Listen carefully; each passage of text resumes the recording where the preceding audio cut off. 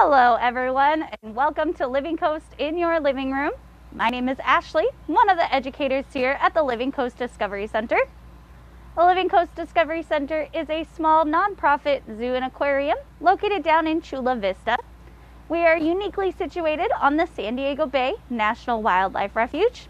And right now, during this time, we are bringing you all kinds of different educational opportunities to learn about the native wildlife that calls San Diego home. Now, every day on Facebook, Monday to Friday, we are premiering videos at 11 a.m. So you can catch those live interactive videos here on Facebook, or you can rewatch them later on our YouTube channel. So be sure to share our YouTube and our Facebook events with those around you so that you can help spread our message all about nature and how you can help save our native resources. Now, today we are actually going to be taking a little bit different of a focus. We've been learning about a lot of our different animals that call the Living Coast home and learning a lot about different aspects about this unique environment that the Living Coast is situated on. Now, right now, we are actually going to be learning about compost. Do you know what compost is? Well, composting, in short, is going to be taking food, putting it into a pile, and creating soil. A couple of different things, but it's actually going to be a great way to be able to help reduce your food waste and help our planet. Now, composting is going to be taking those food scraps, collecting them all together, letting them break down or decompose. In order for this to happen, we need some assistance. So we're going to go check out some of our decomposers that we have here on site at the Living Coast and learn a little bit about how those decomposers help break down that food.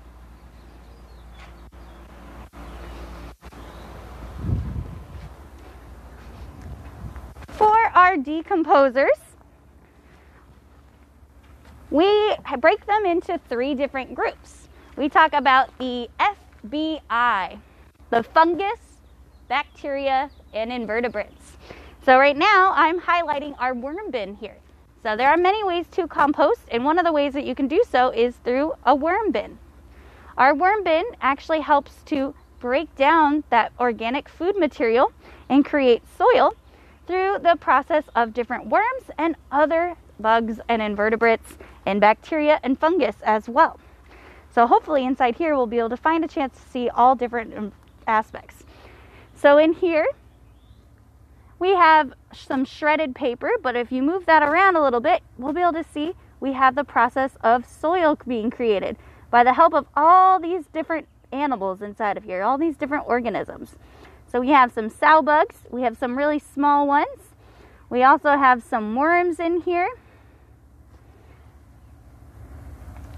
They're hiding deep down in here, but we have some of those worms. So the fungus and the bacteria and those invertebrates all work together. Here we go, here's some worms. So our invertebrates are gonna be the easy guys, especially if you've been paying attention to our videos here on Living Coast in your living room. You'll start to see all these videos are starting to become connected in different ways. So previously, we learned about invertebrates. Do you remember what invertebrates are? Invertebrates are going to be those animals without a backbone, such as worms or crustaceans like we've talked about previously. So these invertebrates, those animals without a backbone, can vary in size. So big ones like these worms to some of these tiny larval stages that we see down here, or other organisms that are going to be really small that we can't really see. We also are going to be using bacteria to help make sure to break down our environment, our soils here. So the bacteria is going to be in there, but this is not harmful bacteria that you're going to find in there. It's going to be healthy, so it's going to be natural for it. And then we also will have things like fungus. Do you know what fungus is? It's going to be things like mold. Looks like we got a little bit of it right here, this worm coming right over it. And things like that. So the FBI, the fungus, the molds. There we go, that's a good shot of some mold in there. You see that inside of that avocado shell? We have our bacteria. Can't really see that. That's going to be microscopic, but it's not going to harm us. And then invertebrates. Oh, look, there's another little earwig in there. So very important that we have our decomposers to break down this material for us. So they're going to be eating those food scraps, and in return, they're going to poop. just like everybody does, and this actually creates that soil. Hey Ashley, we have a question coming in. Yeah, what question? Richard asks, are snails okay in compost? If you need help, I can help you with this. That's a great question. Well, snails are invertebrates, so I would assume yes, but Kat is our compost expert. Luckily, she's here with me today. Yeah. So Kat, what do you think about that? With snails in a worm bin or any other type of slug, they can actually become predators of the rhizobium. So oh, good point. In a worm bin, it's better to not have your snails or slugs in there and remove them if they start to pose a threat to the other worms in there. That's a great point. Snails would eat other animals, so you do have to make sure you're watching out for those. But if you don't have them in a worm bin, it's probably not that big of a deal. But if you have a worm bin and you're seeing some snails, you might want to remove those. So we talked about how they needed those. The decomposers are going to break down the different things, but we didn't talk about what those different things are. What are some of the ingredients that you need to have in a compost bin?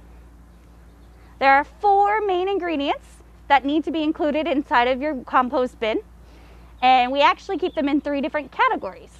One of them is going to be greens.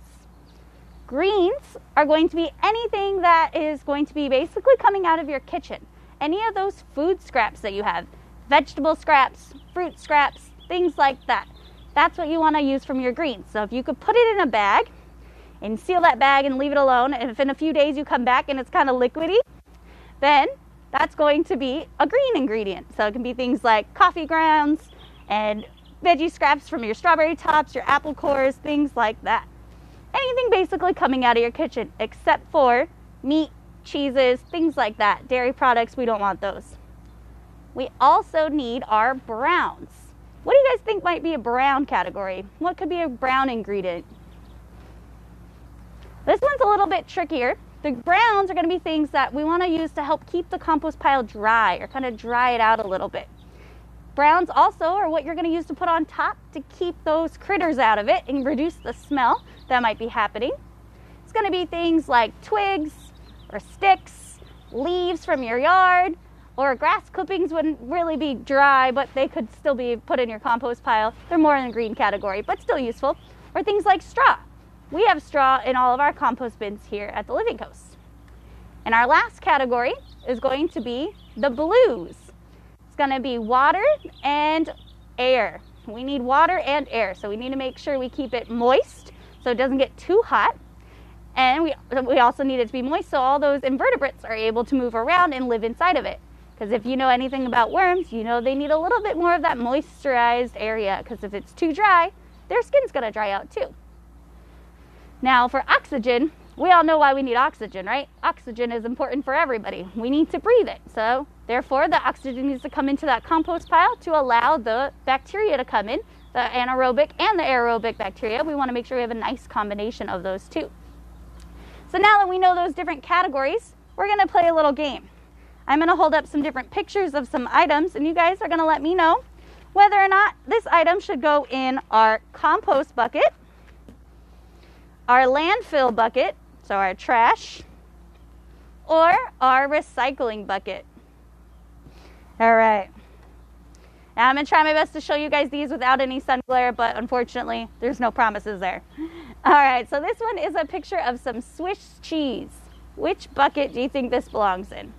Recycling, landfill, or compost?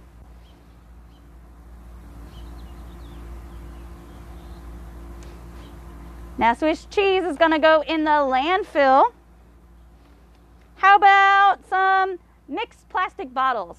Looks like we got a milk jug, some shampoo bottles. Where do we think we should put our plastic bottles?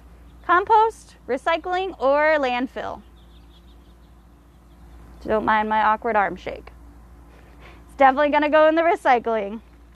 All right, let's see. How about sticks? Where should we put some sticks? The sticks or twigs are definitely something you want to put in your compost pile. How about eggshells? Where should we put eggshells? Eggshells are compostable.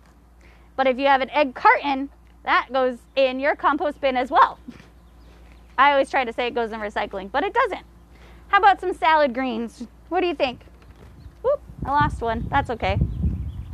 Salad greens are definitely something you can put in your compost bin, but you do want to make sure that it's not covered in salad dressing. So if it's covered in dressing, it's soaked and all absorbed with that, then you want to throw that in the trash.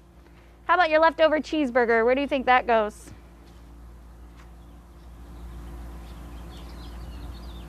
That would be an item for our trash can. How about some paper? Where do you guys think paper could go?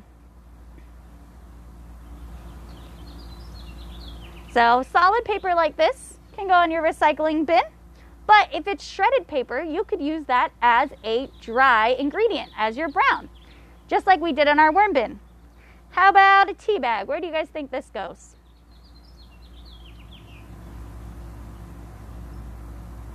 Tea bags are going to also be a compost item. So now that we know what composting is, why do you think compost is important? Why should we be doing this? Well, there are actually 3 different reasons why composting is very helpful for not only you, but for the environment. Number 1 is it actually helps reduce your waste at home. By taking all your food scraps and putting it into a bucket, you're taking that out of your trash can.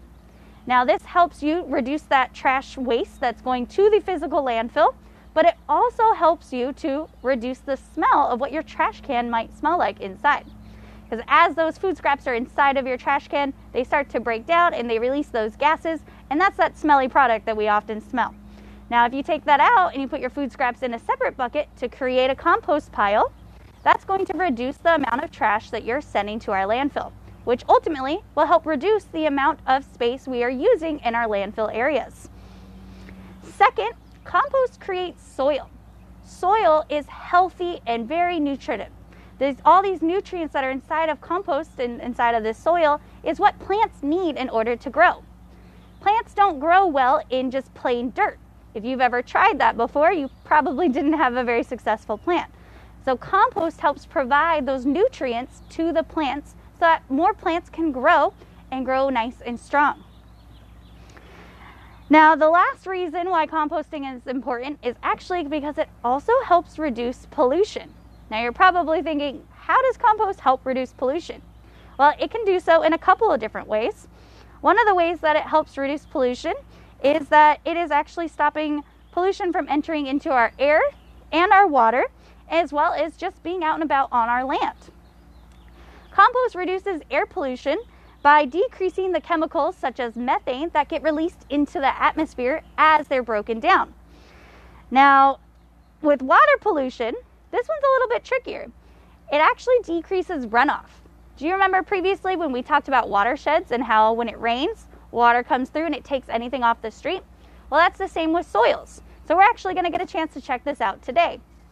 So in front of me here, I have some different soil samples. This first one is actually just sand, like you would find at your beach. This next one is clay or dirt, which is going to be the average amount that you would see in your backyard generally. So the average dirt, nothing really special, not nutritive at all. This third bottle is actually full of compost from our compost pile here. So this is finished compost soil. And this last one here is a combination of dirt and compost soil mixed together. Now, when it rains, the dirt and the soil, they can only absorb so much water.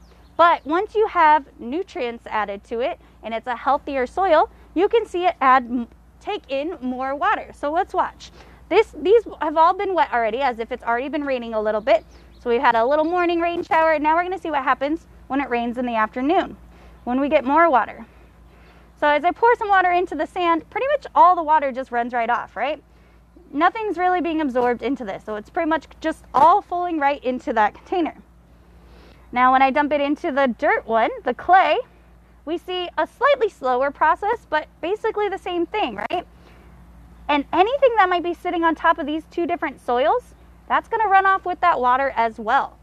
So any type of chemicals or any other pollutants like trash that might be sitting on top of these two types of dirt, all that's going to run off into that water as well. Now with compost, compost is naturally able to absorb more water. And you can see it's a slower rate, right? It's taking in a little bit more. And you can see it's a little different from our sand, our soil and our sand over here. But now when you add them together with our clay and our compost mix, see how much slower that runoff is? It's going to mix together a little bit, but it's still going to come down. So it's not going to stop the water from running away. It's still going to take some things, but it's going to be a much slower rate than just our sand and our water. So this slow rate is what's going to happen. And this helps reduce pollutants that might be entering into our beaches, our rivers, our oceans. And those are all places that we like to go swimming. So I don't know about you, but I personally would rather go swimming in an area with cleaner water than dirtier water. Now I hope you had a great time learning about compost with us today. Be sure to join us next time on Living Coast in Your Living Room. We'll see you next time.